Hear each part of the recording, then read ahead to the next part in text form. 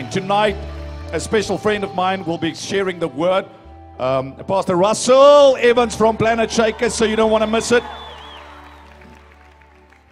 And then this morning, I want us to stand to our feet, please, because that's what we do as CRC, as we welcome a part of our family, somebody that we love. Spoke at the Women's Conference, spoke at Dream Week last year. She's a TV host and executive producer at TBN UK. She was the first woman of color to ever host a network late-night show in America during a 20-year career. Launched on MTV, she has hosted everything from live events to talk shows to self-titled specials. She's a dynamic woman of God with a great testimony, and recently I've been talking on sharing your story, because your story matters. The pain that you've gone through, the healing that you received, God wants to use that. You know, when we stop telling our story to people is the day that we lose our fire and our connection with God, because God blessed us to be a blessing. So I want us to put our hands together as we welcome to the platform this morning, Cynthia, Garrett. Come on, right here in Pretoria. Come on, the brothers as well. Give a big, big shout. Bless you. Love you. Bless you back and love you back. Thank you. Oh, our stories, the greatest thing we have to give. Let's pray. Let's start in prayer. Good morning. But I always want to start in prayer before I say another word, because actually if he doesn't show up, even hello, I'll make a mess of. So, Father, I just want to acknowledge that in you I live and I move and I have my being. So, Father, I ask this morning that you would help all of us to sit in your presence and to hear from you. Lord, the greatest thing that we have to give is our story. So I ask that you help me to share my story with you, my journey with you, my overcoming with you, with all of them. Because I understand that, as it says in Revelation 12, verse 11, yes, we overcome by the blood of the Lamb and the word of our testimony, Lord. And I know that we will love not our lives unto death, just as your word says. So I love you, and I worship you, and I serve you. And I am so happy that you've chosen to use me and to use my mess and make a message. In Jesus' name, we say amen. Amen. So everyone, please be seated. Wow.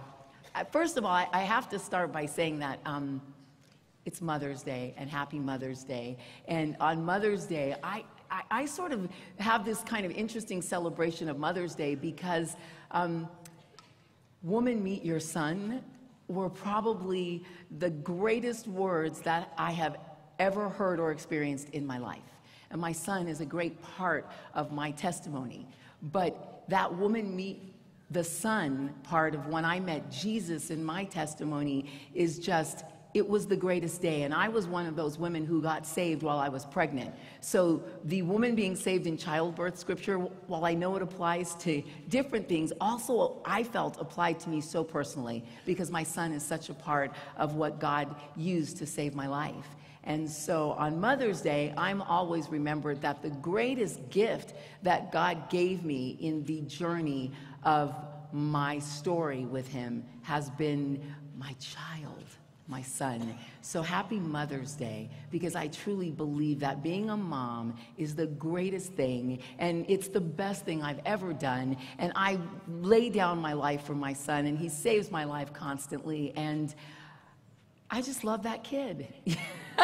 I just love my kid. So I wanted to kind of start, you know, in sharing my testimony. I was telling Pastor Ott before we started this morning, after the first service, I said, you know, I learn so much more as I share and I share. And one of the things that I really have been moving strongly into is this season of realizing that the greatest thing about our stories is when we connect with the fact that we are victors. We are overcomers. We've won. If you've got a story to share, trust me, you won. You won. He saved you. He showed up for you. And you walked into a covenant in which you know and I know that he shows up constantly, because he is faithful even when we're not. And so my journey, I love the scripture, be ye continually transformed by the renewing of your minds in Christ Jesus. Because as many of you know, or should know, we get saved and then we begin a journey with the Lord. And my journey with the Lord really and truly had a couple of very interesting plateau moments. The moment in which I met my Lord and Savior in a prison cell in Italy, and the moment 14 years later in which I got on my face and I surrendered on a new level to my Lord and Savior. So the journey of my story to standing here in front of you today to share it has really been one in which I have experienced a number of things, like all of you. And so I like to really remind people from the moment they get saved that God doesn't promise us a rose garden, but what he does tell us is fear not. In this world, yes, you will have tribulation, but chill out, guys, because I've overcome the world, and that's awesome. And it's true, and we can really hold on to that and believe in that because it's true. And I often remind myself, because in my journey of the damage in my life and the wreckage that God walked me through, I had a lot of just men issues and daddy issues to struggle with. And so it took me a long time to really trust men. Now, I was fortunate because I knew I could trust my father. But I still have to remind myself, he is not a man that he would lie. He is not a man that he would lie. He is not a man that he would lie. It doesn't matter who you've known who's ever lied to you or dropped you or abandoned you or rejected you or judged you or hurt you or betrayed you. He is not a man that he would lie. He is not. He really is faithful. And the reason I know that he's faithful is because I'm standing here today in front of you. And there's no reason for that but Jesus. You know, so as my story goes, I have chosen to really, and it is a choice. It is a choice. It is a choice, and it's a choice my father taught me about in the year 2000 when I got my first big network job on NBC, and I went from like the MTV Networks family to big network television. And I was given my own late night show, and that came with a lot of politics and a lot of stuff because I was the first woman of color to ever be given a network late night show. And so I found myself really rather young and in over my head in some ways, but completely gifted in other ways to do what was in front of me to do. But my father died that literally the same week that I was given that first show. And I was a daddy's girl. You know, even through all the drama of my life, I was a daddy's girl. I loved my daddy. You know, I looked like my father, and my father was bigger than life to me. But it was interesting because it was my father who in the year 2000 went to heaven at around 78 years old. And I'm setting sort of a reference for you because that means that my father lived through hardcore segregation in America. I mean, he experienced all of it. But at a point in his life, in 1963-64, my dad became the first black man in America to ever own banks. Now, he did this by buying 7 white banks and savings and loans in the South, in Texas, where blacks still couldn't even ride together on the same bus. They couldn't use the same bathrooms. I mean, it was a crazy time. And my dad did this because he had great white friends who were brothers who ran with him from San Francisco. And they had started banks in San Francisco, and they would pretend to be the owners of my father's banks, and my dad would disguise himself as a chauffeur or a janitor to get into his own board meetings, right? And my father was always one to help somebody. He wanted to help everybody, and he couldn't hire black people to work in his banks. But women were being discriminated against. White women, they couldn't get hired, so my dad hired all of them. And that's what he did. And he said, I had to help somebody, baby, so I helped the white women because no one would hire them either back then. So my dad was quite a character. He was bigger than life. And I remember asking him, because when my father got ill, I laid aside every bit of mad that you got divorced from mom, I don't understand this, I don't understand that. And like Pastor Ott said, build a bridge. Doesn't matter how much you want to judge your parents. That bridge of communication is about you being passed the baton on this relay race called life and running your race as well as you can. So I spent the last 3 years of my father's life when he got sick at his bedside asking him questions. Question after question after question. And one of the questions I said to him was, Dad, what is the greatest lesson you've learned in life? Because now I have this big job, I'm a woman of color, I was feeling a lot of pressure from a lot of black organizations to really represent well and kind of being used as a face in a lot of ways. I understand that. But then I really, I didn't know what a lot of it meant. My mom has a white face. My son has a white face. And so I said, talk to me about being a black woman and representing well, and what should we be thinking as black people? And he said, you know what, daughter? He said, I gotta tell you something. He said, there are 2 things you need to know about life. People can't get anywhere without people. You need people. Doesn't matter if they're black, white, pink, green, brown, or blue. You need people. My dad said, he goes, I became what I became because a white Jewish man taught me the real estate game when I was 15, had no education, and came out here from Texas and wanted to be somebody. So you need people. Second thing he said to me was, baby girl, never be a victim. Never choose or act like a victim. Never desire to be treated like one. He said, because this is what you have to understand. Life is going to do you wrong. There are things that are going to happen to you that are not going to be fair. My father lost all 7 of those banks and savings and loans, in spite of the fact that Lyndon B. Johnson, who was our president at the time, tried to help him because of racism. Because when white politicians found out that these 2 black men owned these white banks, they went ballistic. And my dad's case became a case that changed banking laws in America forever. So to hear him saying these words to me, you have to understand, it was powerful. And he said, listen, he said, you take 20 minutes when life deals you a bad hand, and you get it out of your system, you grieve, you kick your feet, you cry.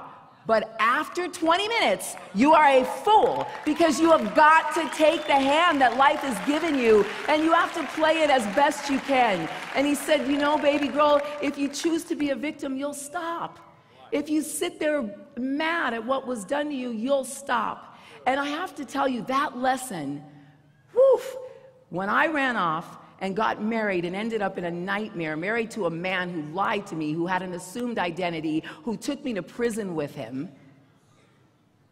I'm telling you, it was that lesson that kept me from really and truly being consumed with bitterness.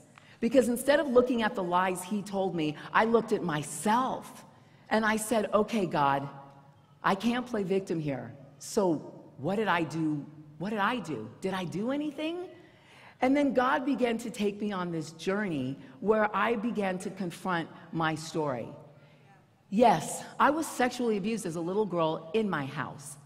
And for anyone in here who understands what that's like, you have to understand there's something about sexual abuse of a child in the home.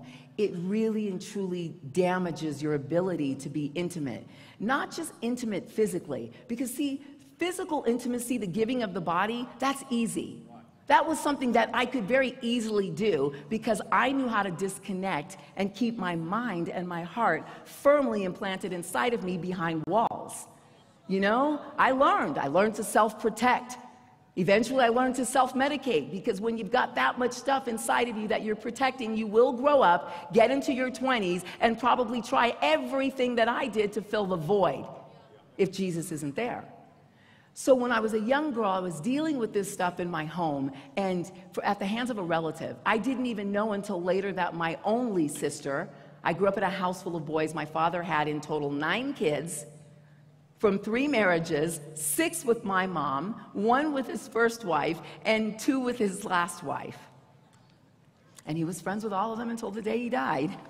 My mom and my dad were like this until the day he died. I have to tell you, in this baby mama generation we live in, I gotta tell you, my mother never said a bad word about my father, ever, ever, because she always said, it is not my right to poison you against your father, even if he was Hitler. A child deserves to make their own opinions and decisions about their parents. They do, and she knew as a woman that to get in front of that would deprive me of something I needed, even if what I needed was the illusion that I had a great father. And I'm speaking now to a whole generation that literally has contented themselves to be called baby mamas and cause all kinds of drama for daddy who's not there. And yes, this is a fatherless generation we are in. And I am in pain about that, because being a father means so much. And God would introduce me to that as he restored my home later. So, of course, by the time I got to be about 15 years old, I was raped as a teenager. I was in a myriad of confusion about sex and sexuality and myself and my body and just all of it, you know? And so as I said this morning, I began to form all these walls. I knew how to put up walls. By the time I got to high school, I was firmly protected behind my walls. Walls of anger, walls of fear, walls of rejection, walls of pain, walls of hurt, walls of betrayal, walls of feeling deceived and abandoned. Because by the time I got to high school, my parents had also gotten a divorce. And while they had a divorce in the best of all ways, I was a daddy's girl and I missed my dad. I missed my dad. And my mom did the best that she could. But then now here she was, a single mom with 6 kids. I'm the oldest of 6 kids. So I took on an extraordinary amount of responsibility to make sure that my brothers and sisters were okay and were raised well. My mom had to go to work for the first time. So life got really different and things were really hard, and we've all been through hard stuff. So I can relate to a lot of stuff that people go through as a single mom. I had one and I would become one, little did I know. So of course, by the time I got to college, you know, I had really and truly perfected the art of looking for love in all of the wrong places. I really had. And I didn't really have any grid for what a good marriage looked like. I didn't really have a lot of self-esteem because sexual abuse and rape taught me a horrible lesson. That lesson was, number 1, shame. Number 2, guilt. The weight of shame and guilt are probably 2 of the heaviest weights that you can carry on your life. That's why one of my joys and my passions today is seeing women come free and men come free from that shackle called sexual abuse. It is not your fault. It is not your fault. You were a child. It is not your fault. And that was an important thing for me to hear at a certain point in my journey, because I thought it was my fault. You know, I even actually thought it was God's fault for a long time. You know, a lot of us have testimonies in which we know that there were times that we were angry with God and figured God existed for everyone else, but clearly not for us, because where was he? How could this happen? I was the innocent. So eventually I got into my 20s and I fell in love with my college boyfriend. He was bigger than life, like my father. He was actually a superstar athlete at a university called Stanford University in America. So he was bright, he was gifted, he was all of that. And I was constantly picking my dad. My dad was that bigger than life guy. Through my journey with Jesus, I would learn that the man I needed to pick needed to be like my grandfather. He was the godly guy who showed up at 5 to noon if he said he'd be there at noon. He was the man that was so about his word, he would die to let his yes mean yes and his no mean no. There was 0 double-mindedness in my grandfather. So it took a while before I realized that my grandpa was a godly guy. He was a Proverbs 31 man. See, it took me a while to figure out that what I needed was a Proverbs 31 man. It also took me a while to become a Proverbs 31 wife, and I'm still working on it. But a lot of you have to understand, male or female, that a lot of times, especially when you're young, you think, oh, I want to be married, oh, I want to be married, oh, I want a spouse. I look at so many young people today and I say, well, what makes you attractive as a spouse that you should have a spouse? I mean, you gotta be the change that you want to see in the world, to quote Mother Teresa. So are you the spouse that you would want someone to be to you? Now, until you become that, don't run around saying, I can't wait to find my man, I can't wait to find my girl, I can't wait to have a spouse. No, focus yourself on being the spouse, because you will draw to yourself that which you are. So it does not surprise me that in my brokenness and in my confusion and in my pain and behind all my walls, all I really drew to myself was other broken men, other broken people. I drew images of me to me. That's what you get. You get yourself until you deal with yourself. Okay? So I ended up, because of the heartbreak of this relationship, to the first guy that I dropped a lot of my walls with in college. We were going to get married, all of the above. But what man meant for evil, God meant for good. See, he cheated. He broke my heart. I was devastated. I went into all of my issues deeply. And then I started abusing myself because the pain got to be too much. I was 25, 26 years old, and all of a sudden, here I am. I've graduated from law school in the top of my class, top 10 law school in America. On the outside, I put together the perfect package. I was smart, I was gifted, and I was determined. I was going to prove, like the guys, that I was somebody. I had that guy thing in me. While most girls wanted to get married, I wanted a career. I wanted to prove my worth. And I thought that proving my worth and getting back at all of that abuse was about achievement. It was about my identity in my career. So when this guy broke my heart, I was like, you will live to regret the day you broke my heart.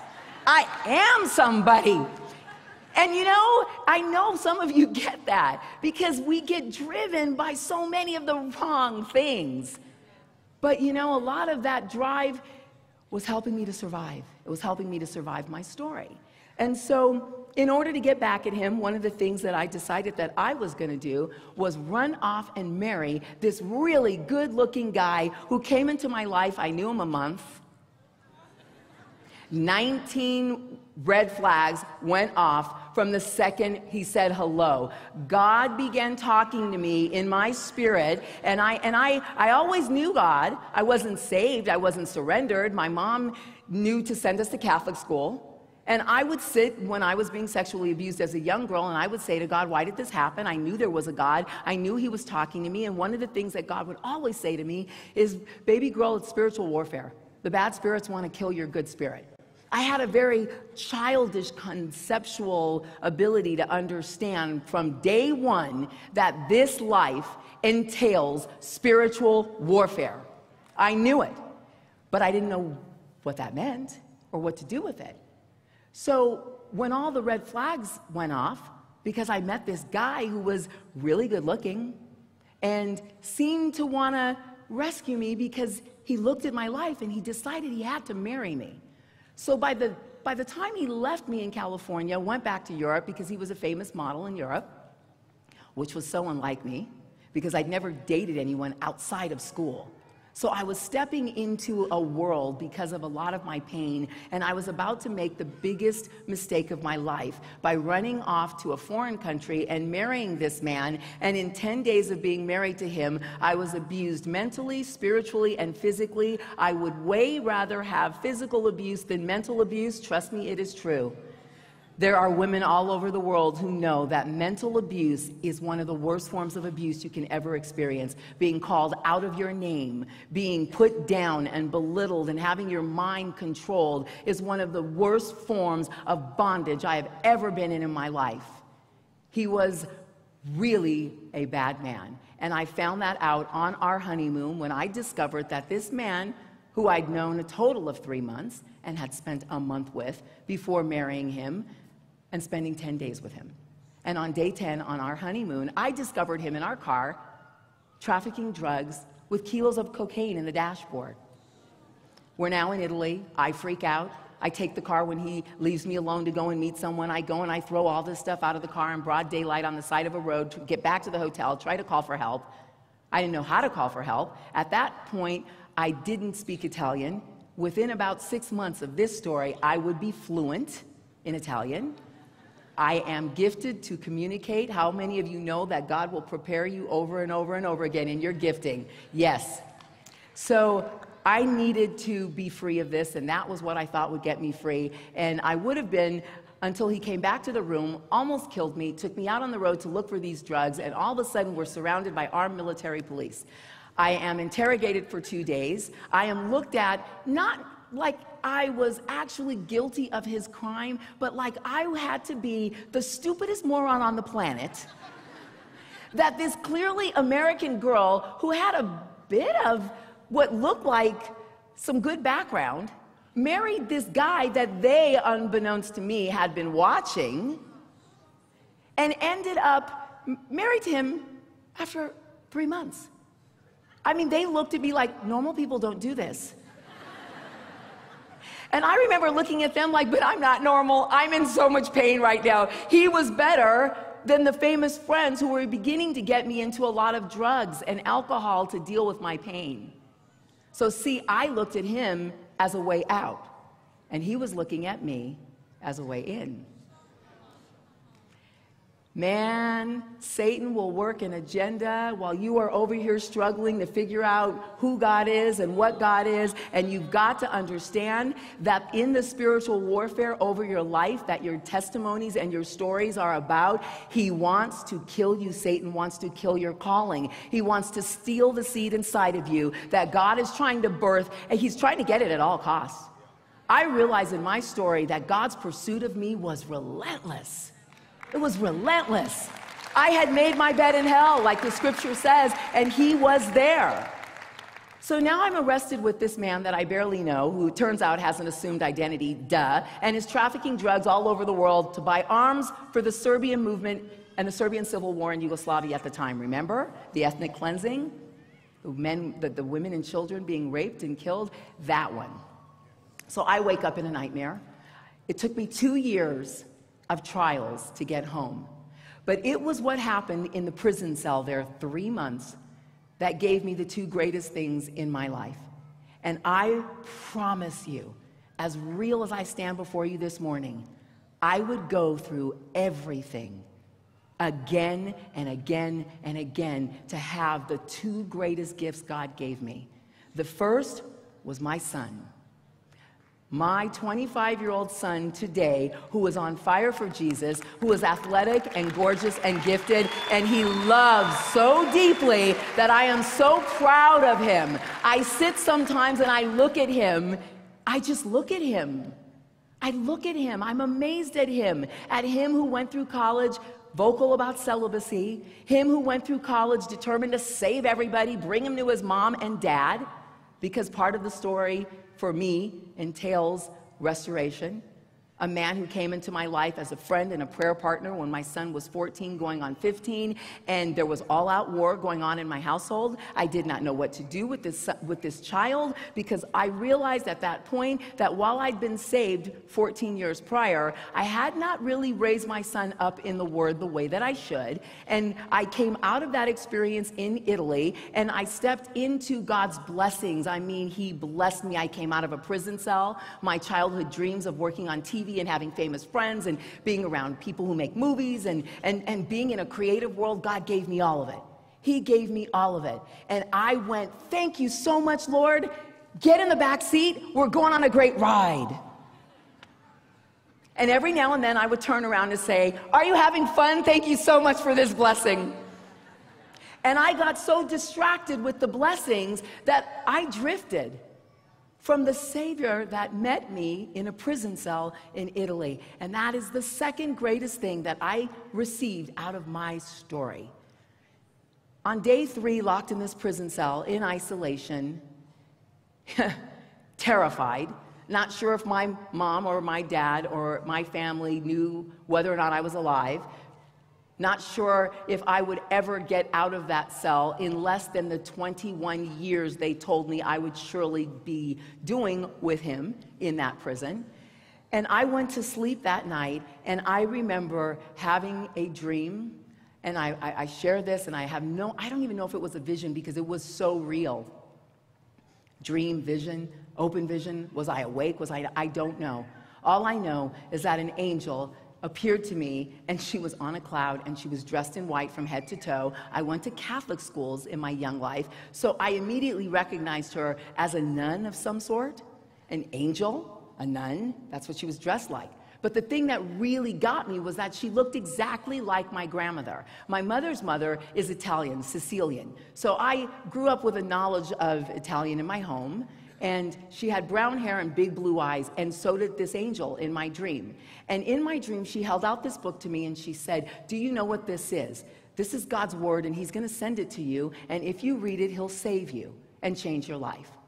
I drift off to sleep. The next morning, I get a knock on the door. I am woken up by the woman who ran the women's side of the prison, who turned out to be such a blessing because she had daughters my age. And she looked at me, and when we could eventually communicate after a few months when I was fluent in Italian, she said to me, I just knew that you weren't guilty.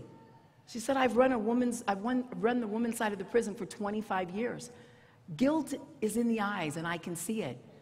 I thought you were really stupid, though, because I couldn't understand how on earth you could run off and marry a man that you barely knew. And by that point, I could explain to her, I am in so much pain. I was trying to escape so much that was inside of me. And how many of you know that wherever you go, there you are? You can't run from your story. You have to confront it. And the only way that you can confront it and win is to confront it with Jesus Christ as your Savior, because He's the one who wins for you. So I get this knock on my cell door, and Mariucci's standing there with a little girl named Rita. Rita was in the cell next door with her sister, Marilena, and they were in prison for helping their boyfriends rob a bank. There's a lot of poverty in their region. You know, I said this morning, one of the things I really got over quickly was who I was. My education, my friends, oh my God, my dreams, my aspirations. Because it was like, you know what, kid? Playing field is level, you're in jail. You're just like them. The only thing anybody wanted was to be free. And so I actually thought, God, I don't even know if I know what freedom looks like, because on the outside of this prison, I was in bondage.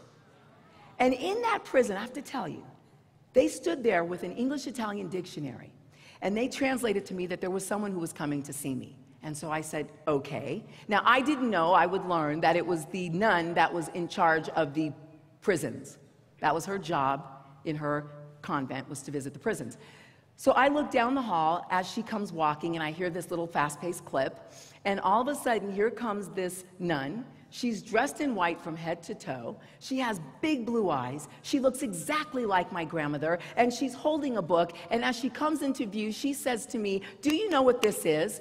This is God's Word, and if you read it, He will save you, and it will change your life. And I look at the cover of the book, and just like on my dream, on it, it said the Good News Bible. I fainted, they picked me up, I got on the top bunk in my room, and I started reading that book. That Bible, a Good News Bible, I call it the Bible equivalent for third graders. And I love it, because one of the things I always share is, in your story, don't think you have to get all hoity-toity with big words. Just get to know Jesus. Read a Bible translation you can understand. Because I grew up in Catholic school, never understood the Bible. It was boring. If it were for King James, I would not be saved. It's true, I wouldn't. I needed the Good News Bible, the Bible for third graders. I did. I fell in love with my Savior. I started on page 1, and I devoured it daily, all day. That's all I did. I laid in bed. I read the Bible. I read the Bible. The world was going nuts around me. There were girls in the prison who hated me, a couple of them who wanted to beat me to death because they just didn't like the attention that my story was getting. Which you have to imagine, you're going to get some attention if all of a sudden you run off to a foreign country, you end up in a prison, you're the only American woman there, you look like me, you know, your husband has been on the cover of magazines and stuff, but he's reputedly involved in this crazy organization, and then the press gets a hold of the fact that your brother is a famous rock star. You're going to get some attention. And it caused hatred, and it caused love. So I immersed myself in Jesus because I didn't care about anything. All I knew was I was a daughter, and I'd made a lot of mistakes, and I needed this God that was alive on every page. And the Bible spoke to me. God spoke to me. And He began the first step of my transformation. There would be a lot more to come. But not only did He begin that step, He made a promise to me. And I heard Him speak to me in the scripture that said a woman will be saved in childbirth if she perseveres. And I knew I was pregnant, which was cray-cray, as we would say, because I was told by my doctors repeatedly as a young girl that I had had trauma And I probably would not ever be able to conceive children with a lot of medical intervention. So here I am now in a prison, and I'm feeling like God is telling me, God started talking to me in incredible ways. My poor Roman Catholic mother thought I needed an exorcism. She really did, because she was like, I don't know what's wrong with her. At a certain point, she told her sisters, who they are diehard Roman Catholics. She looked at one of her sisters and she said, well, all I know is this. I don't understand the God talking to her thing, but she is a nicer person. So, thank you, Jesus. But God made good on that promise. And about a month and a half into being in prison, I found out that I was pregnant. And you know, Satan is a liar, because immediately, as soon as I found out, my body started trying to reject the pregnancy, which would have been the norm, because in my story, there was a point in high school where I got pregnant, and with nobody around me to tell me that abortion was murder, and that abortion is wrong, and that you can't call yourself a Christian and be down with that. You can't grow up to be a Christian and vote for candidates that support abortion. But I had one, and I had one as a young girl. So I lay there now, and some of you will get this if you've ever gone through, if you've ever had an abortion. When you become pregnant with the child that you want, you will be tormented. You will grieve. You will go through all manner of repentance about the child that you didn't want, because you didn't understand what you were doing. So I really have to tell you, my son, and the fact that God made good on that child, in spite of the fact that my body was trying to reject it, and I couldn't even tell anybody. Because as soon as I found out I was pregnant, I found out that there was also this law on the books that would prevent my detention and allow me to fight this trial under house arrest because I was pregnant. Because in Italy, a matriarchal society, they honor the pregnant woman. So praise the Lord, he had so much in store for me with this pregnancy. So eventually I would come out of that prison cell, as I said, and I would start my career. And my son got to be about 14, and I realized, oh no, the lack of a father, the TV people and the famous people he's been around, and the sort of even the Christians who said, yeah, I'm Christian, thank you for the Oscar, and then went off and lived all wrong. You know, all of it. I realized, like, oh no, I'm going to lose this child. And so I got on my face, and I counted the cost. And I counted all of it as loss, because all I wanted was to know God in the way that I knew that I should know him.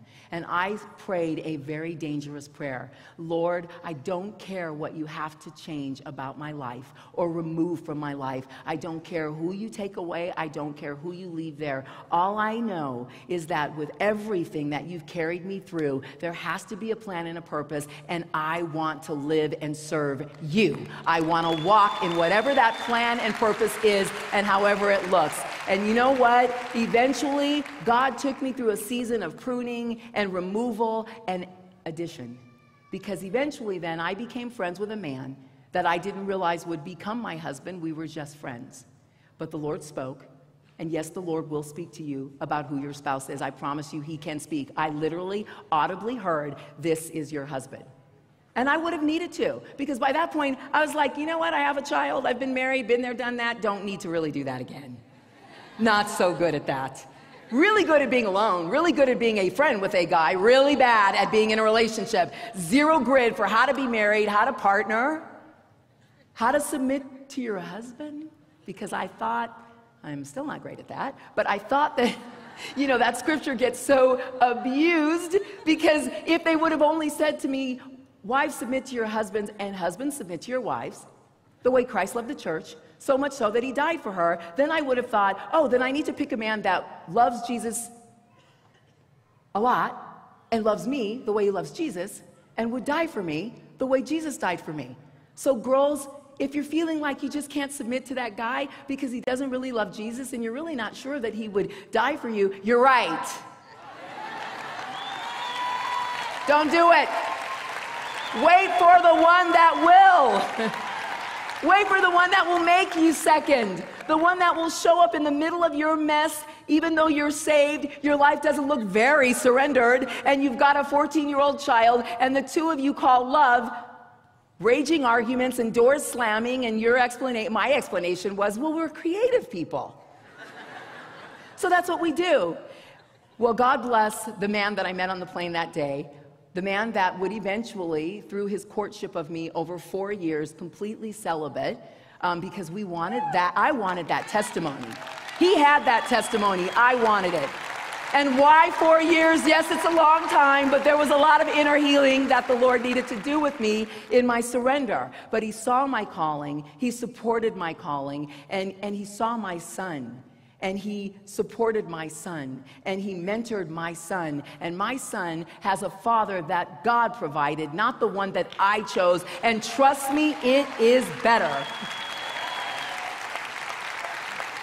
So I think I'm a few minutes over, so I just want to wrap up by saying that I have found this beautiful place, honestly, thanks to Pastor Ott, and Pastor Russell really encouraged me also in Australia recently to share my story, because I'd gotten to this point where I was like, but then I realized, you know something, kid? God told you to write that book and share your story because it is the place where your passion was born. It is the place from which you will share the rest of your life. Every message is grounded in something I've lived. Every experience I've had, I can give it to you. And it's about you. And see, Jesus loved me so much that he's given me such a love of you. And I have to tell you one of the things about you as a people, and I experience it every time I come here, and you need to know this, you have an anointing on you as people for love. And I say anointing because, look, sometimes you can love, but when God makes it an anointing, when you touch people, they're overcome by love. That's where the gift of God is at work.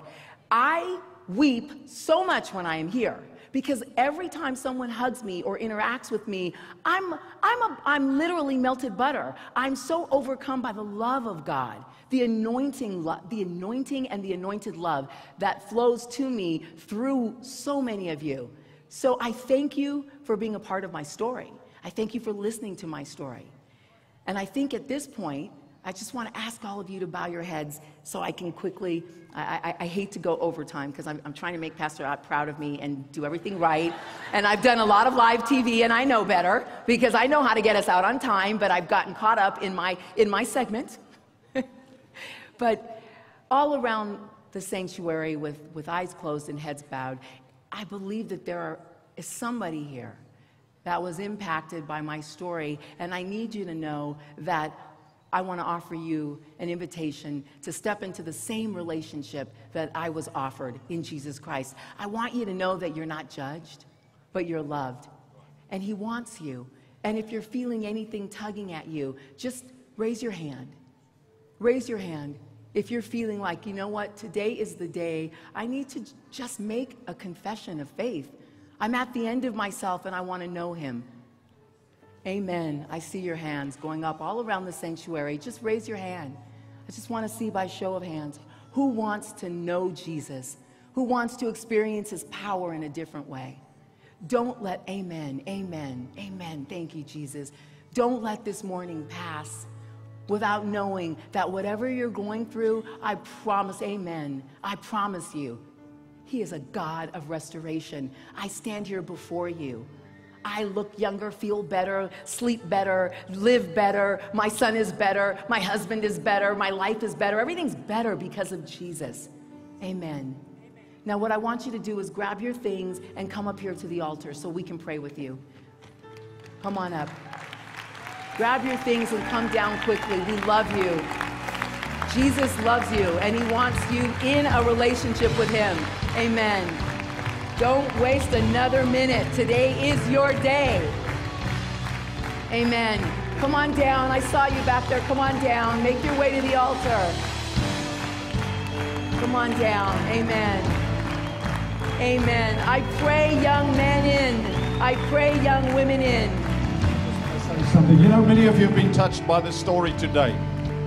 You know today that your life is not right with God. We are going to keep on clapping and singing. I want you to turn to your friend, maybe your husband. You know, if you leave this earth without Jesus, there's not a purgatory, there's not a second chance. Your heart's been touched this morning.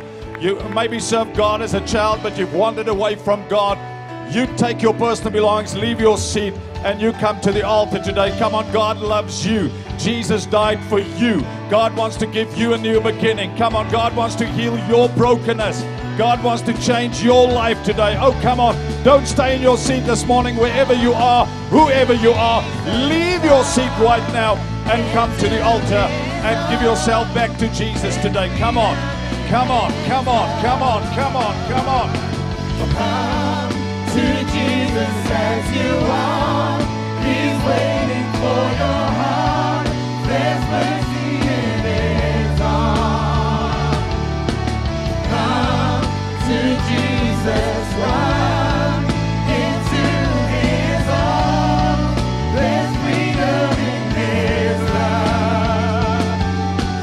Come to Jesus as you are. He's waiting for your heart.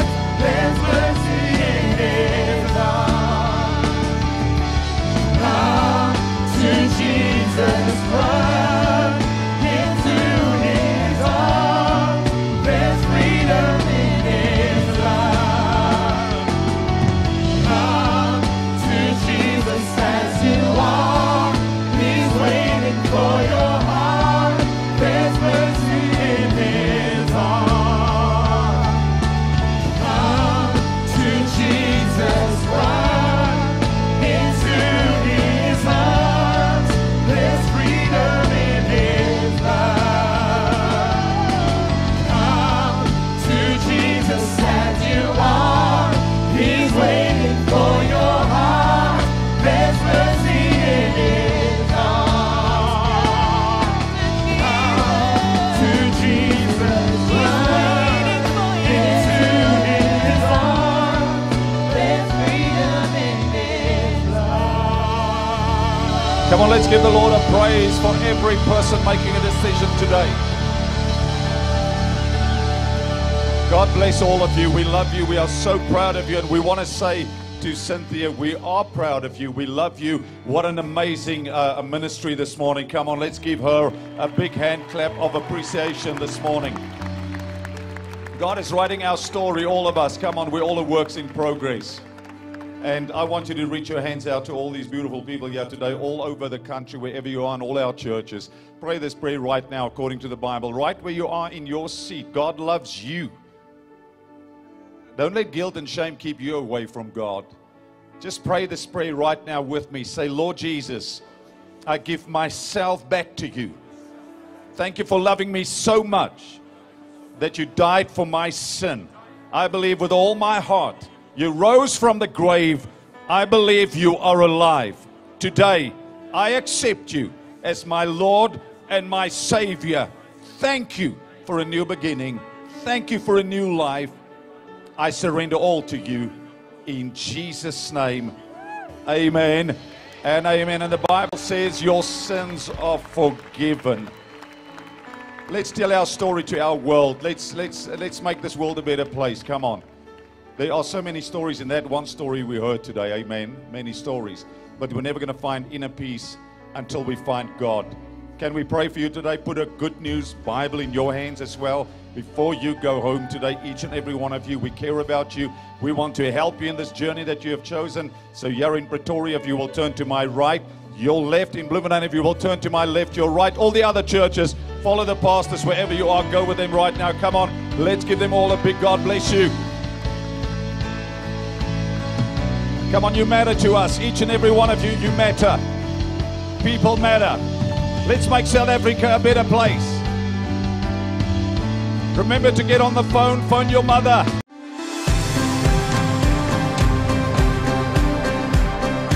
Thank you for watching this message. If you'd like to visit our church, go to www.crccapetown.co.za.